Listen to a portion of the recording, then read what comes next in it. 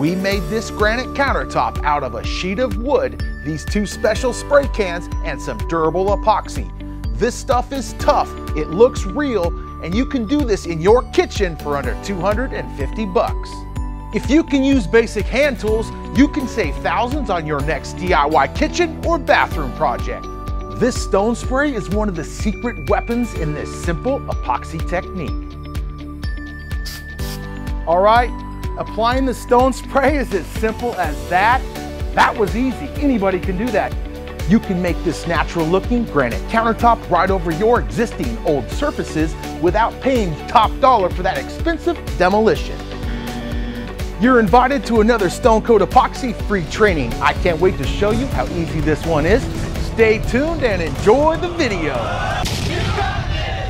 For this project, I wanted to show how changing the Epoxy Undercoat color can really customize this style of spray-on granite countertops. As a countertop installer for years, some of my favorite kitchens were either earth tones or gray tones. I'm going to mix a little of our white and black undercoat to make a custom gray that dries really fast and is ready for stone spray and epoxy the same day. Next, I'll use some of our brown liquid epoxy dye and create a mocha creamy brown earth tone that will look fantastic. A little bit of our undercoat goes a long way, and be sure to apply 2 coats for full coverage. Allow the paint to dry in between coats. I really like that gray color, just a tiny bit of white and black in there. I'm gonna go with it. When this project is complete, I'm going to apply the ultimate top coat and then put it to the test. Subscribe and ring that bell so you do not miss that video. It's gonna be epic. This stuff is tough. We are putting this project at Stone Coat showroom, and I'm really excited to see how 2 colors of stone spray will look completely different just by changing the paint color.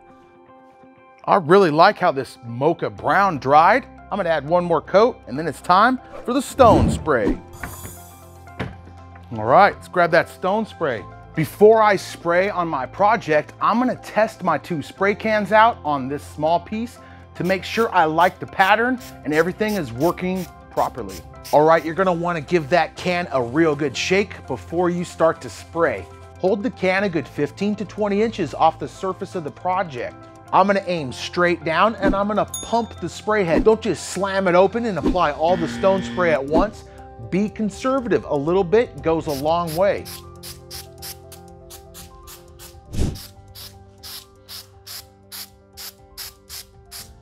All the work is in how you apply the stone spray, and as you can see, it's really simple. Just barely pump that spray tip. That's the key to success. All right, I'm really pleased with how this stone spray is coming out of that can. It looks great.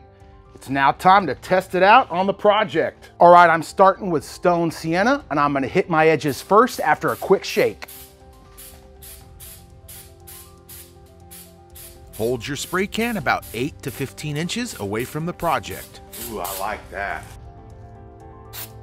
This is really easy. All right, my edges are nice and coated. I'm now gonna hit the field or surface of my countertop.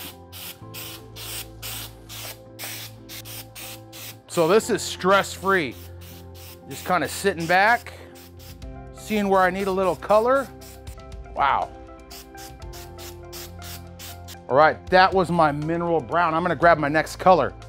Just fog that on. Wow, look what that does to the black.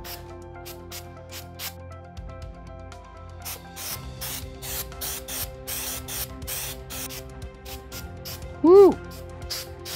All right, applying the stone spray is as simple as that. That was easy. Anybody can do that, even in your own house over existing surfaces. Vertical backsplash, it doesn't matter. This is the project for you. We're gonna let that stone spray dry a couple hours and come back to apply the Stone Coat Countertop Epoxy. Stone Coat Countertop Epoxy is a 1-to-1 ratio epoxy by volume, not weight, that you mix for 2 minutes with a paddle mixer. We're gonna apply 3 ounces of mixed epoxy per square foot of project. We're gonna mix for 2 minutes and I'm gonna grab that bucket to keep that from spinning. Midway through mixing, slow the paddle mixer down, rub the sides and bottom to incorporate any undermixed epoxy clinging to the sides of the bucket. Folks, we're taking a survey. What color of undercoat do you think looks best with these two colors of Stone Spray? White, black, gray, or brown? Let me know in the comments below.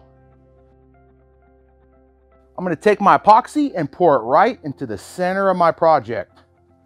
Using the notch trowel, mix it one final time here in the center of your project, and then spread the material, keeping it away from the edges at first. Wow, I love how that just becomes so vivid when the epoxy hits it. I really like that gray undercoat too on there. Wow. I'm using real light pressure, pretty much just letting the notch trowel glide across the surface. This is just evenly spreading my material over the project so I don't use too much and I don't use too little. Now that the field is pretty much covered, it's okay to now start working the epoxy over the edges. I can't believe how different each color looks using the same two colors of Stone Spray. Use your gloved hand to get any dry areas on the front and side edges. This will help the epoxy flow for an even coating. I made this countertop out of wood. It was really simple to make and looks just like a chiseled piece of granite.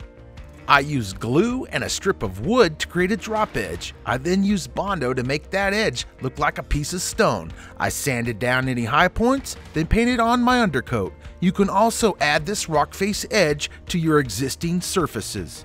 The next step will be to chop the top with a paintbrush. That will remove those trowel lines. Using the heel of the brush, randomly chop the entire project.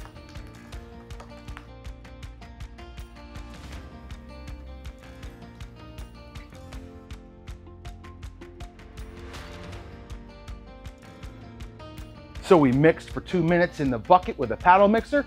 We mixed again with the notch trowel, and we mixed a third time with that chop brush, removing the trowel lines. The most important step when working with epoxy is starting out with a great mixture. It's now time to remove the air with a propane torch.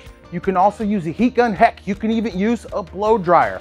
But the propane torch is my tool of choice for bubble release. You're gonna wanna hold that torch head about 1 inch or 2 from the surface of the epoxy in a sweeping motion. Cover the entire project. You're gonna wanna torch that project 3 times, letting the project cool in between torching. There's no need to torch those edges because the bubble-free epoxy will self-level over, leaving a crystal clear glass-like finish. All right, we're nearly as smooth as glass. I'm gonna torch one more time, and then I'm gonna let this epoxy project cure overnight.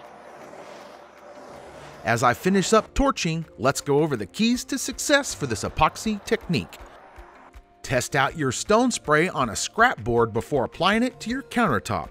Also, spray down from above for best results. Last but not least, mix, trowel, chop, and torch that clear Stone Coat Epoxy for a glass-like perfect finish.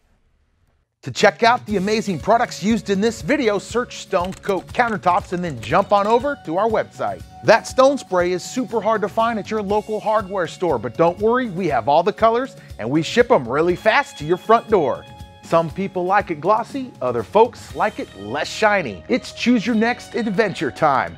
In this video, follow the simple path to a less shiny matte finish, and at the same time, applying the most durable top coat to your countertops.